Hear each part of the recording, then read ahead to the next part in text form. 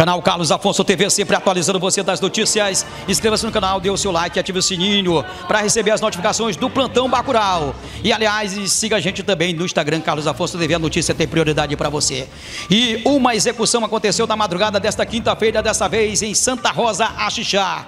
Homens armados invadiram uma residência na qual estava a vítima, conhecido como Gilvan Santos Gomes, de 27 anos. Ele que era morador do povoado Mirim, que também é Axixá, mas estava recentemente, há pouco tempo, morando aqui em Santa Rosa. Estava dormindo no momento que os homens chegaram fortemente armados e dispararam várias vezes contra a vítima, contra o senhor Gilvan.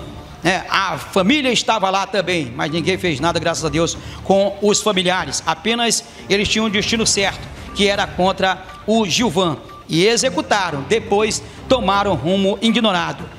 Ainda não se sabe as motivações, a polícia vai investigar o caso, o corpo já foi removido e agora há pouco estava também em frente à Delegacia Regional de Rosário para os procedimentos dentro do carro da funerária.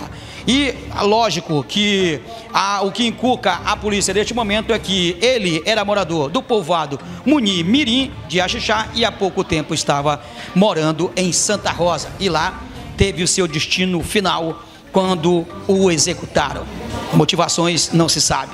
O corpo também foi encaminhado para o Instituto Médico Legal em São Luís, onde passará por perícia. Este é o canal Carlos Afonso TV, sempre atualizando você. Inscreva-se no canal, dê o seu like, ative o sininho para receber as notificações.